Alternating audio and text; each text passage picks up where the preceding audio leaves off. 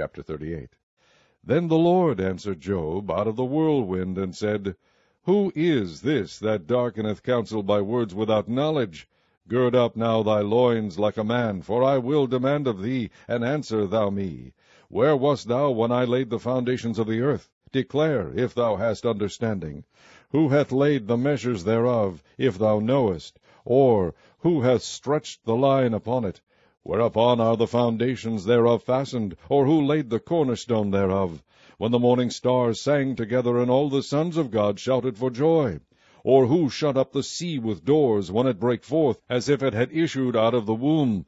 When I made the cloud the garment thereof, and thick darkness a swaddlingband for it, and brake up for it my decreed place, and set bars and doors, and said, Hitherto shalt thou come, but no further, and here shall thy proud waves be stayed. Hast thou commanded the morning since thy days, and caused the dayspring to know his place, that it might take hold of the ends of the earth, that the wicked might be shaken out of it? It is turned as clay to the seal, and they stand as a garment.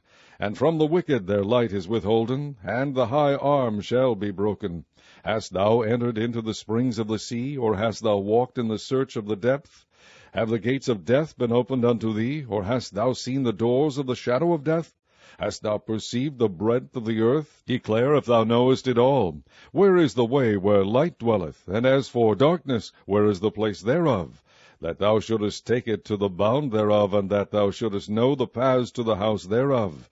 Knowest thou it, because thou wast then born, or because the number of thy days is great?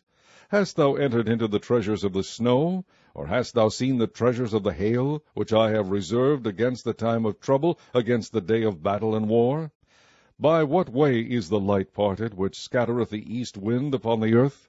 Who hath divided a watercourse for the overflowing of waters, or a way for the lightning of thunder, to cause it to rain on the earth, where no man is, on the wilderness, wherein there is no man, to satisfy the desolate and waste ground, and to cause the bud of the tender herb to spring forth?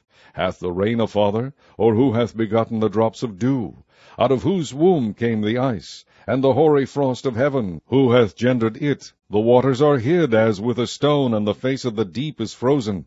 Canst thou bind the sweet influences of Pleiades, or loose the bands of Orion? Canst thou bring forth Mazzaroth in his season, or canst thou guide Arcturus with his sons? Knowest thou the ordinances of heaven? Canst thou set the dominion thereof in the earth? Canst thou lift up thy voice to the clouds, that abundance of waters may cover thee? Canst thou send lightnings, that they may go and say unto thee, Here we are? Who hath put wisdom in the inward parts, or who hath given understanding to the heart? Who can number the clouds in wisdom, or who can stay the bottles of heaven? When the dust groweth into hardness, and the clods cleave fast together, wilt thou hunt the prey for the lion, or fill the appetite of the young lions? When they couch in their dens, and abide in the covert to lie in wait? Who provideth for the raven his food, when his young ones cry unto God? They wander for lack of meat.